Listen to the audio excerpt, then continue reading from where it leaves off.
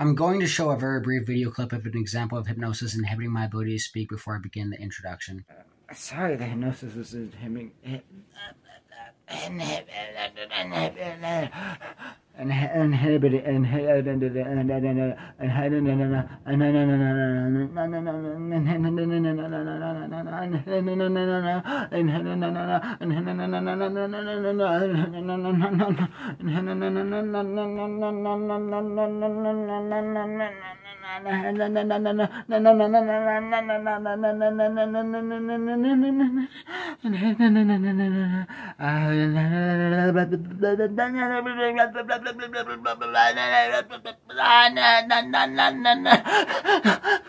Inhibiting.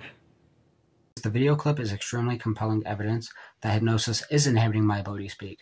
It's more important to pay attention to specifically how much the hypnosis is inhibiting my ability to speak instead of if the hypnosis is inhibiting my ability to speak.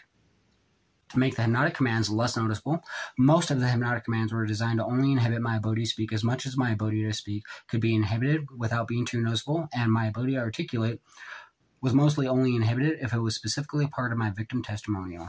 In order to avoid the hypnotic speech inhibition from becoming too noticeable like it was in the video clip, the hypnosis would not significantly impair my ability to speak as long as it wasn't going to be specifically included in my victim testimonial. A series of different inhibitory hypnotic commands were designed to be elicited in succession to further conceal the hypnotic speech inhibition.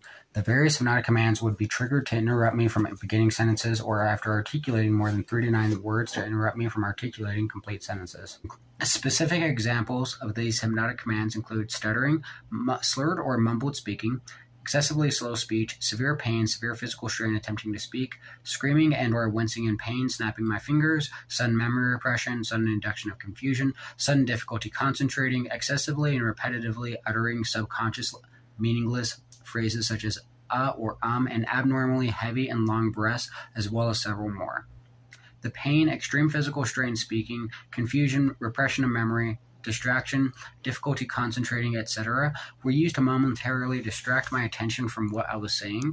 After my attention was distracted, the hypnosis would interrupt my sentences without making me stutter for unrealistically long periods of time by coercing me to excessively and repetitively begin saying something else such as or the hypnosis is inhibiting my ability to speak, or I'm hypnotized to feel pain, or I'm being tortured, or I'm being abused, or I'm trying to talk.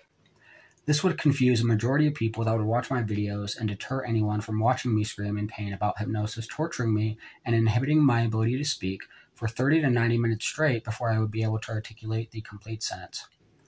To condition me to interrupt my sentences, I was hypnotized to not be able to finish articulating a sentence or a portion of a sentence until I would repeatedly snap my fingers in a forceful manner, as if cracking a whip, while yelling about being tortured and abused with hypnosis, and how hypnosis has been inhibiting my ability to speak. A hypnotic suggestion to inhibit my ability to speak until I would snap my fingers repeatedly was a method of conditioning me to experience pain and physical strain in speaking, because speaking is not a painful or physically strenuous behavior, so the physical stimulus of snapping my fingers was incorporated with speaking to condition speaking as a physically strenuous behavior.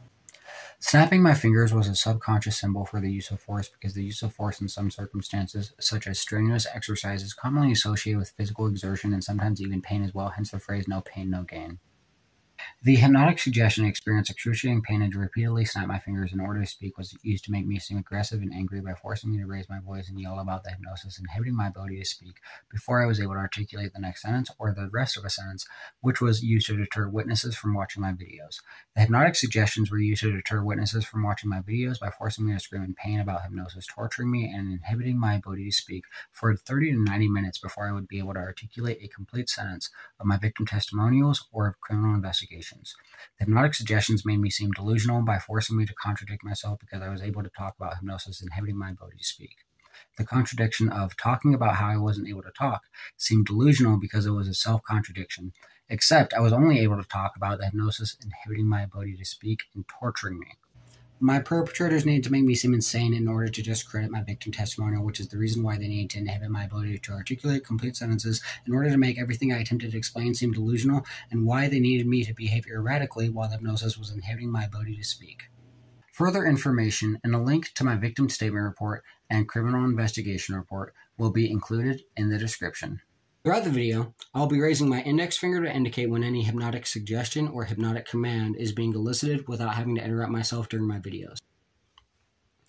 Again, it's important to pay attention to how much the hypnosis is inhibiting my ability to articulate my victim testimonial, which is going to be measured by calculating how many words per minute I am able to articulate in my victim testimonial. Alright, so I'm recording this video right now. I was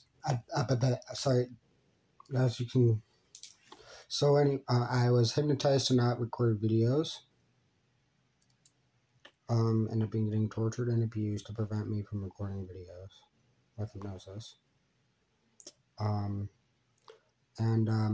haven't been recording videos on Facebook Live either because I've been getting tortured and abused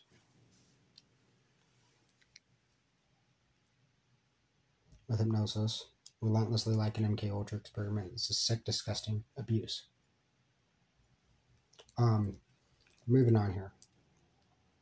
Sorry,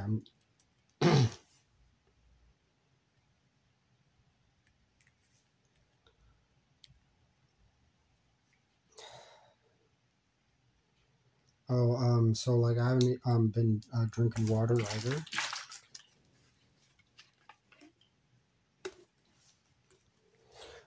You know, it's ridiculous that I have to record myself to drink enough water.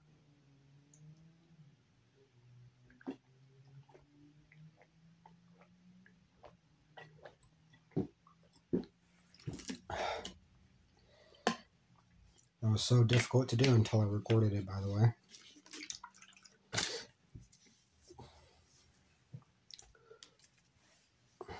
By the way, I've also been hypnotized to feel pain.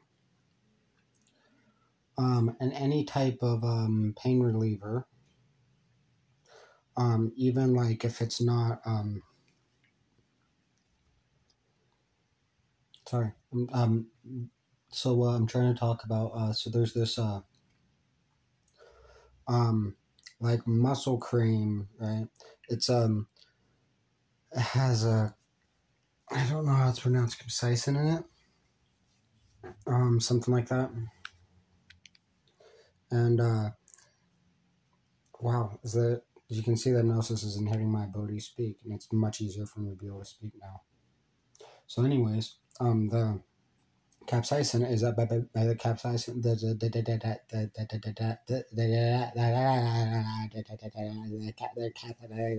capsaicin is a extract from chilies that is used to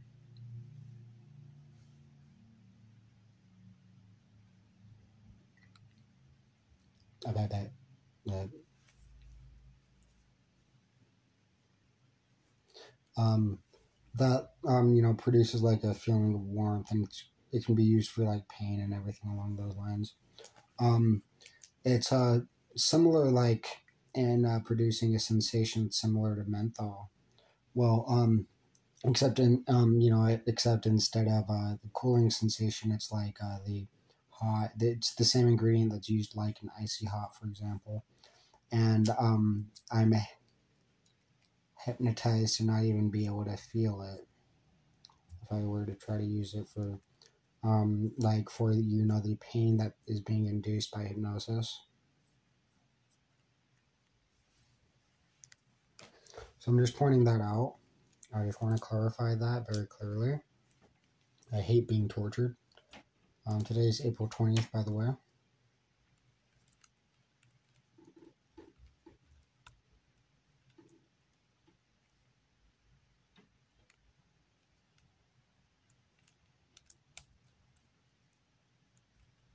I'm going to start a second video too.